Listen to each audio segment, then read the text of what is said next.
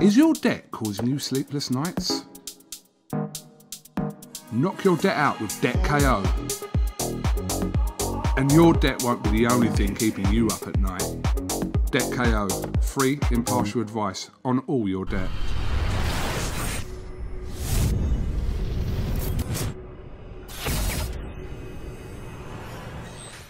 This is KUGAN CASSIUS for IFL TV in association with MTK Global. We're in the Matchroom Boxing Bubble. Delighted to be joined by Mr. Tony SIMS. How are you, mate? Yeah, I'm alright, KUGAN, thank you. Very serious today, what's up? I'm always serious.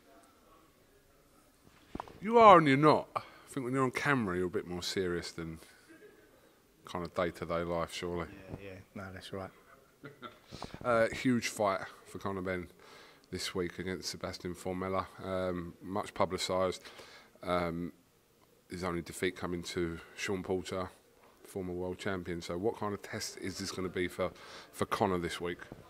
Yeah, it's a massive test. You know, Conor's not fought at this level before, but he's put the work in over the years, last 4 or 5 years, and we as a team believe he's ready for the step up to face someone of Formella's calibre. As you say, Formella's only lost his last fight out of 23 against Sean Porter on points, and he had a good go with Porter as well in the States. The fight before that, he won the IBO World Welterweight title. So, you know, he's boxed a good pedigree of fighters in his career, and it's going to be an hard night for CONOR BENN, but we're taking the gamble now, and if CONOR BENN comes through this fight, you know, he puts himself on the world scene. From what Eddie Hearn was telling me, from the kind of the list of opponents, there was, I don't know how many that was, but that were kind of put to yourself and Conor. Formella was the toughest of the lot, and that's the one that he wanted, which was important. Well, there was a couple of other tough fighters that was being put forward that we agreed to, but Eddie put Granadas to us and Sammy Vargas, but they weren't ready in time to do this fight. And you know, he put Formella to us, and you know, he's ranked in the top 20 on BoxRec in the world. And we looked at his record and looked at him, and it's a good fight for CONOR BENN at this stage. CONOR BENN be going out to make a statement this weekend, as he always does want to make a statement in his fights by either knocking or stopping Formella this week. Yeah, I mean, the main thing is to get the win at the end of the day, but, you know, like you say there, if he did catch him and take him out, and then obviously it'd make a statement in the world. It is something that Sean Porter never done last time, but the main thing is to box composed, as I know what he can do, and, you know, be smart in there and get the win at the end of the day. Obviously, during the whole lockdown period, he was being linked with a lot of names, Conor. Obviously, the Chris Jenkins fight didn't happen. Was that a disappointment? It was a little bit of a disappointment in that he wanted to fight for the British and Commonwealth titles, like every fighter. He wants them for titles first when they're ready for him. You know, he was mandatory, and I believe Eddie Hearn tried to make the fight. I think he offered Chris Jenkins quite a big purse to fight CONOR BENN on one of the fight camp shows, but obviously it never materialised. So what we had to do is move on from there, and I think it jump up even further in class than Chris Jenkins and fight Sebastian Formella, who's obviously a bigger opponent, better name, higher ranked. Another opponent, obviously, that's been much talked about is this whole Florian Marku situation. You as a trainer, what do you think about that fight with him and Conor? What does that fight do for Conor's career? Because talking to Conor, he doesn't seem to think that it's kind of a step forward in his career. He thinks he's kind of going back by fighting Florian Marku. Oh, I'd never even heard of this Florian Marku until a couple of months ago, but I don't really know what he's done to ask for a fight with CONOR BENN. I think he's only had 5 or 6 fights, hasn't he? So other than just calling him out on Instagram, you know, you need to put yourself in a position to fight CONOR BENN. Like, he's not the only one. Like, I think every welterweight in the country calls CONOR BENN out on a weekly basis. So Conor's used to that. Obviously, he's the big name in the division in Britain. You know, he's carrying his dad's name, Nigel Benn, and everyone wants to fight him because he's the money fight. You know, and you know, that ain't just Marco, it's everybody calling him out. You know, so he just have to get in line in the queue with everybody else. But what he would need to do is build his record up and win some sort of titles to get in line. But he's probably at the back of the queue. But I mean, it's not a bad thing, these fighters calling Conor out, as you say, because that means that Conor's doing something right. He has something that they obviously want, whether it's his name or whatever it is. He's got something that they want. Yeah, sure. And, you know, like you say, it means that he's out there and people want to fight him. I suppose Josh Kelly's in the same situation. Everyone wants to fight Josh Kelly because he's a big name. But obviously, you know, I think CONOR BENN and Josh Kelly are on a collision course. Like if CONOR BENN comes through Saturday night against Formella and Josh Kelly comes through against Avison, and that's obviously a massive, massive British fight, you know. And, you know, I hope Josh Kelly does come through. And that's what everyone will be talking about, I think, next year. I want to switch attention, obviously, to John Ryder. Obviously, the news came out last night that Callum Smith will take on Canelo on December the 19th. So, yeah, what's the situation regarding John Ryder at the moment, Tony? Yeah, John's going to be out in December. Eddie's mentioned to me it could be on the undercard of Smith Canelo, so that'll get John back in the ring in a 10-rounder, and then we'll go from there once he's had the 10-rounder. Obviously, I'm pleased for Callum Smith getting a fight with Canelo, you know, and as a Brit, I hope he goes and, you know, goes and beats him. And if he does, then I would like to think that John will be back in line for a return fight with Callum. But, you know, first things first, John's got to get back in there and get a win under his belt again and put himself back into position. Yeah, obviously it's still a fight that people still talk about, a rematch possibility between Callum and John. So ideal situation for you that Callum obviously goes to America and beats Canelo, and then a possibility for 2021?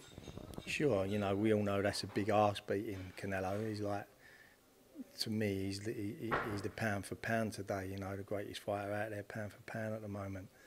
But, you know, like I say, I would like to see him do it, like we all would in Britain, like to see Callum go and do that. But, you know, whoever wins out of that, I'd like to think that John can put himself back into a position to fight the winner.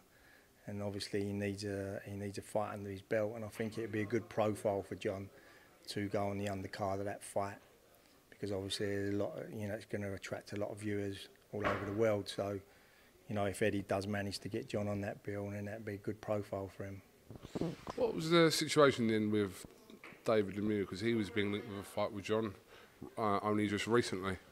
Yeah, Eddie has been trying to do the David Lemieux fight in a final eliminator for the WBA on the, I think he was trying to do it on the Joshua undercard December the 12th, but David Lemieux said he wasn't going to be ready in time. So that's it really, we've just been waiting around, and then Eddie just told me today that he might be trying to get John onto that US bill, so the Canelo Smith bill, so we just have to, like, next week we'll know what we're doing. You said to me previously about kind of it being a frustrating discussion, especially like with Eddie Hearn, about John Ryder. Do you feel like since then, a couple of months ago, that things may be starting to take shape now? Yeah, obviously John's been frustrated since the Callum Smith fight, you know, and you've only got to look all over the social media to see what a frustrating time it must have been for John, because I would say 95% of people thought John won that fight, you know. So obviously John's been wanting to get the return fight. Obviously we've had COVID.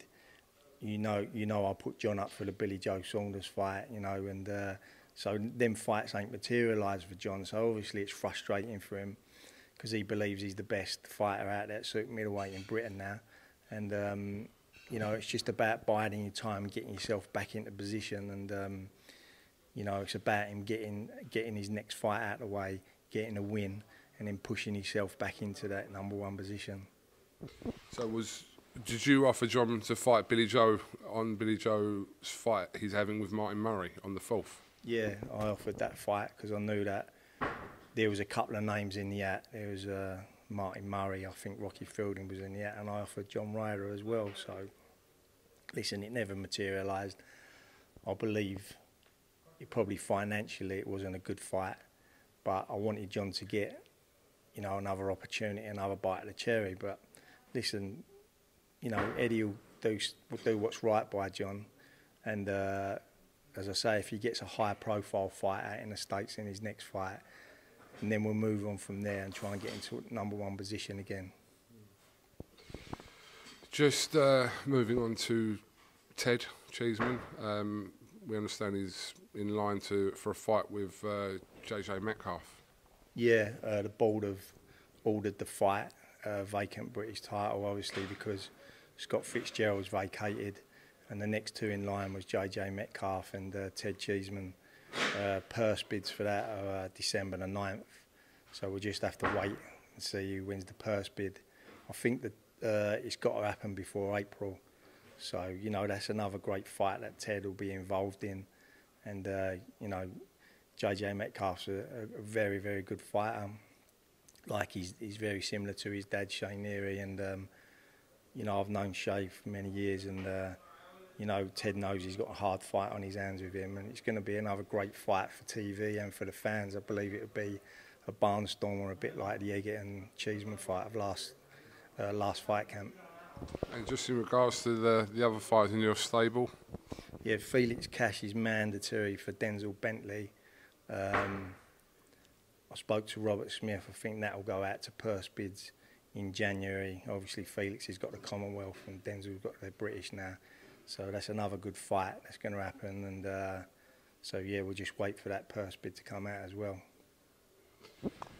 So it's all go at your gym basically. Lots of active fighters, a lot of potential fights coming into 2021 as well. Yeah, I mean, I spoke to Joe Caldina last night. He's obviously coming off the hand operation. Dr. Mike Hayton operated on him in July, and he had a hand fusion, so he's back punching again, and I expect him to make his return either the end of February, beginning of March. So we look forward to Joe getting back in the ring, and also Eddie's just lining a fight up for Martin J. Ward. I think he's been nominated for a final eliminator for the IBF title, so I'm just waiting on really Eddie telling me either when that comes out the purse bids or who the opponent is. So them two are in line maybe to fight end of February, March. Okay, Tony, have you got anything else you'd like to add before we conclude? That's it, KUGAN. At least when I come in this hotel this time, that we never had the aggro that we had last time. We got sent to our rooms, didn't we, both of us? Yeah, but all was good, and yeah, it all worked out well anyway. That's it, mate. Yeah, and yeah, I look forward to Saturday night.